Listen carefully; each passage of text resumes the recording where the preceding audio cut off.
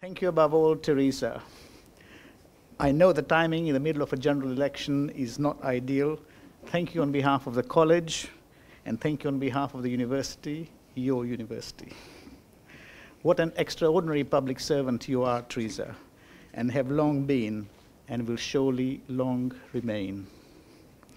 I hope, too, that you will come back soon here again, when things are a little calmer, maybe, assuming that they ever are. Brasenose was not, alas, your college, it was St. Hugh's. But nonetheless, Brasenose is a great college. So great indeed that the notable alumni page on its website doesn't even feel it necessary to mention that William Golding, writer, was also something else, winner of the Nobel Prize for Literature. So great also that my honorary fellow and friend, our friend, David Cameron, is merely referred to as the Prime Minister of the United Kingdom rather than the Prime Minister of the United Kingdom and architect, open brackets, accidental, of Brexit. BBC will in the future not only stand for what you think it does, but also for Brexit Brasenose Cameron.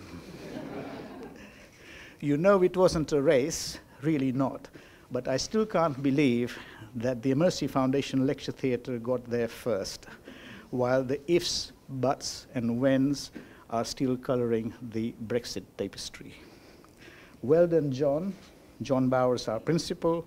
Well done, Brasenose, and the whole lecture theatre team, particularly Julia, who's here, and of course, our own Frankie, who has been of enormous help. Thank you. Brasenose was, of course, one of the 5 first all-male colleges to deign or dare admit women. That was way back in 1974, coincidentally, Teresa, or perhaps when one thinks about it, not so very coincidentally, the year that you came up. It was a step, no, it was a broad and long overdue stride forward, of which William Golding must have strongly approved.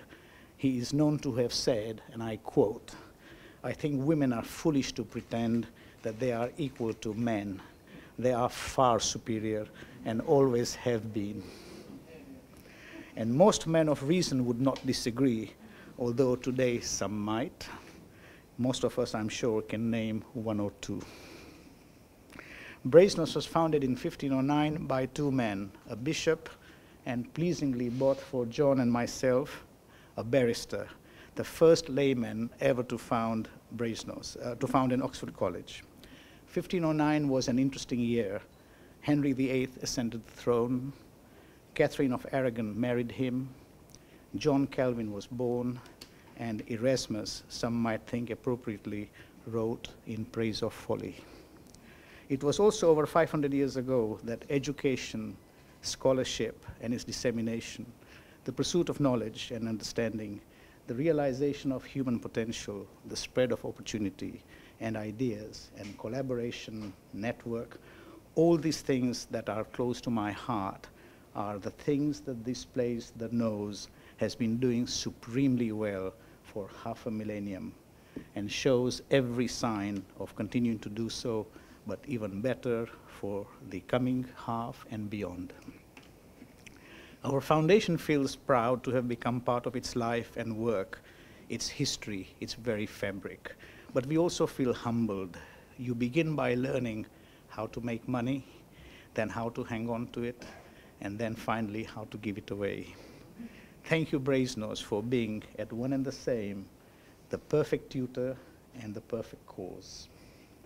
Of course, we feel humbled more than anything by the thought that we now, so to speak, share a billboard with the legendary William Stellybrass. Some of you will know of Stellybrass, but not most. So those who do, please indulge me for a moment or two while I explain.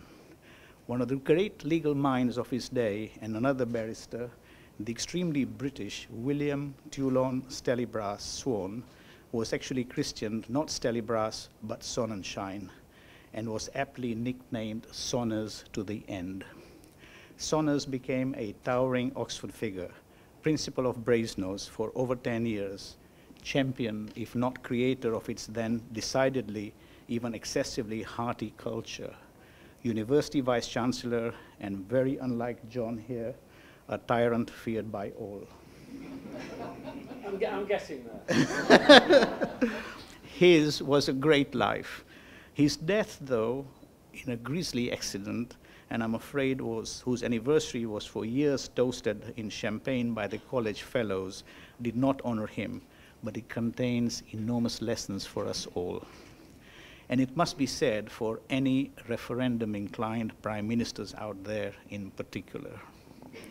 If you are almost as blind as he was, and on a rapidly moving train as he was, and it's after dinner as it was, think twice before you open any doors. Think twice and then take double care.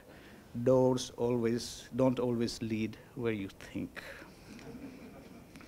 Poor Stelibras' funeral service was conducted by the new college chaplain, Leslie Styler, who had been appointed in mistake for another candidate. This was his brother, Geoffrey Styler, who tragically had to go to Cambridge and became Dean of Corpus instead. Actually, not so tragic for me, because I hedge my bets and have ties with Corpus as well. Stelibras' blindness luckily contributed to the swap, as R. Styler was a popular figure who stayed for decades, becoming a bit of an institution himself. So much so that Geoffrey Archer, another Brasenose alumnus, and we trust future Nobel laureate, gave him a walk-on part in his novel, Only Time Will Tell. Permit me to dwell on this a little bit.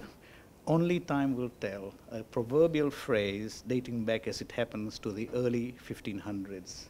And who knows, perhaps to 1509, and the bishop, and the barrister, and the beginnings of Brasenose. Only time will tell, an everyday kind of saying, but in a context such as this, and a time such as ours, a time that will surely fascinate future generations, an expression that gives pause for thought. Because the truth, as often as not, is that time does not actually tell, or not very accurately, or with much consistency, or at least not when by time we mean posterity, and by tell we mean judge. Take our friend Henry VIII. The plain truth is that he was a most intolerable ruffian, a disgrace to human nature, and a blot of blood and grease upon the history of England. This is not I who's saying it.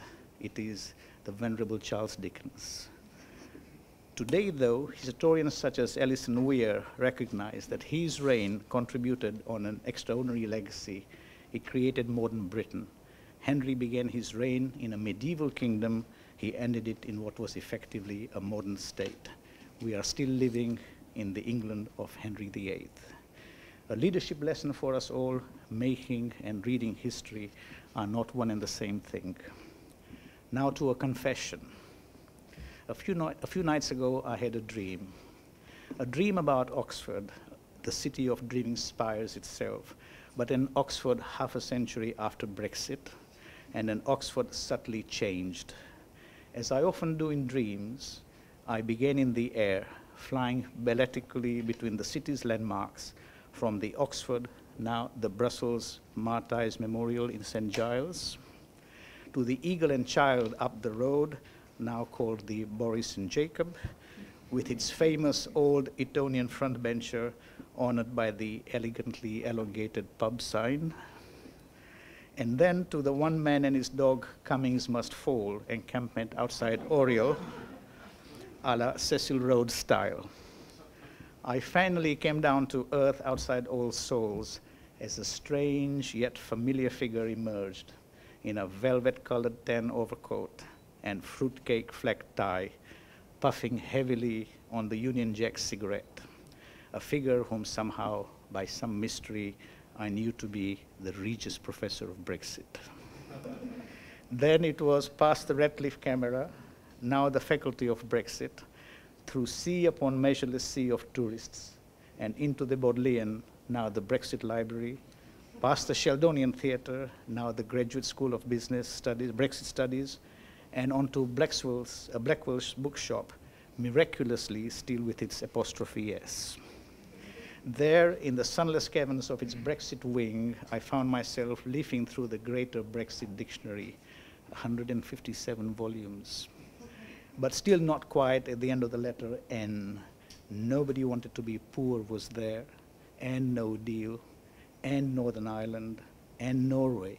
Dear, neglected Norway was still to have its moment in the sun.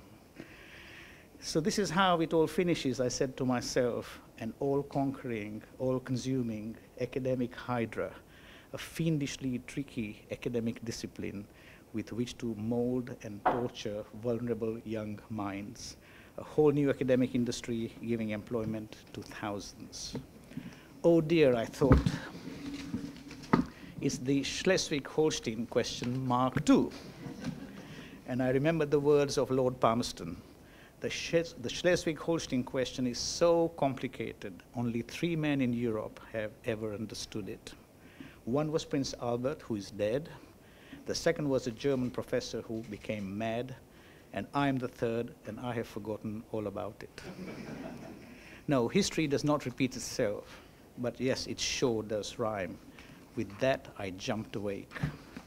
And then I thought of something else. When future generations of dons and of students take their chewed pens and freshly sharpened scalpels to our time, tell your story and mine, puzzle over the people and wonder over the dramas of Brexit, the political drama, the cultural drama, the human drama, one of the places they will do so will be none other than the Amersi Foundation Lecture Theatre here.